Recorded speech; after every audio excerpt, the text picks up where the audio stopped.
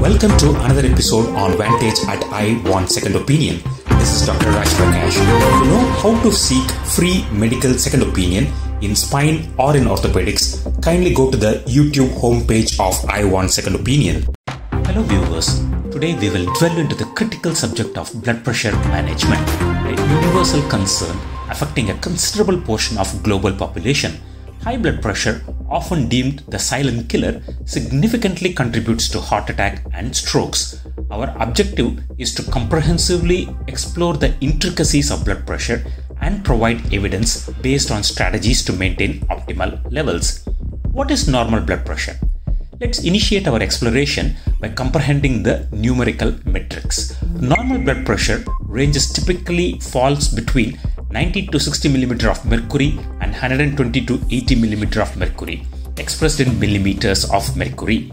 These values consist of systolic and diastolic pressures representing arterial force during heartbeats and between beats. Establishing this baseline understanding is crucial for further discussion. High blood pressure and the risks associated with that. Progressing forward, let's dwell into the high blood pressure, the stage where elevated blood pressure warrants medical attention, often marked at 140/90 mm mercury. Beyond numerical values, high blood pressure poses multifaceted risks: increased vulnerability to stroke, cardiovascular diseases, kidney dysfunction, vision impairment, and vascular dementia. Recognizing the gravity of these risks underscores the importance of proactive management. What is the correlation between blood pressure and age? Aging universally correlates with incremental rise in blood pressure. This phenomenon is observed globally, with diet, particularly salt intake, identified as a pivotal factor.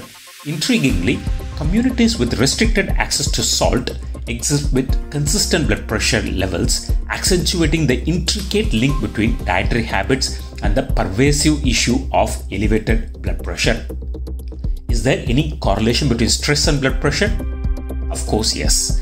Contrary to the common perception, stress in itself might not induce a sustained increase in blood pressure. The critical consideration is the ripple effect stress has on lifestyle choices, which are essentially unhealthy dietary patterns, smoking, excessive alcohol consumption, and inadequate sleep. It's crucial to recognize the compounding impact of stress on habitual choices influencing cardiovascular health. What about the medication for blood pressure? Transitioning to solutions, medical science offers effective interventions. 4 primary categories of medications are available. They are ACE inhibitors, ARBs, diuretics, and calcium channel blockers. These are all to target high blood pressure through diverse mechanisms. The crux lies in countering the body's resistance to medication, emphasizing the significance of adherence to prescribed treatments. Now, let's look back into cutting back on the salt. A foundational step in blood pressure management involves reducing salt intake. This is crucial even for those on medication, such as high salt diet can compromise its efficacy. Within weeks of curtailing salt consumption, observable positive impacts on blood pressure can be noted. Vigilance towards processed foods and opting for water-packed alternative over brine becomes a globally applicable strategy. What are all the foods that reduce blood pressure? Beyond salt reduction, dietary considerations plays a pivotal role. Food rich in potassium. These are bananas, leafy greens, sweet potatoes, nuts, seeds, tomatoes, avocados, apricots, and mushroom facilitate sodium elimination, thereby alleviating blood pressure on the vessels. Emerging research suggests that high fiber rich diet including bananas can surpass salt reduction in its efficacy at lowering blood pressure. What's the correlation between exercise and blood pressure? Shifting focus to lifestyle modification, regular exercise emerges as a potential tool against elevated blood pressure. Aim for 150 minutes of moderate exercise weekly. Notably, isometric exercises like planks and squats exhibit pronounced effects on blood pressure reduction. Always exercise caution, especially consulting healthcare providers when facing significant elevated blood pressure.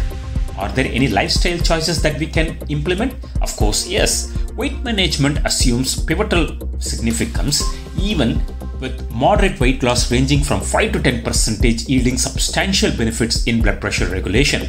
Alcohol consumption merits careful consideration as recent data indicates a correlation between intake and increased blood pressure. Quitting smoking and vaping is a non-negotiable step towards reducing blood pressure and overall cardiovascular risk applicable on a global scale. Are there any supplements and are there any home monitoring that are available? Yes, venturing into supplementary measures, certain compounds may aid lowering blood pressure, which includes potassium, magnesium, vitamin D, and fish oil.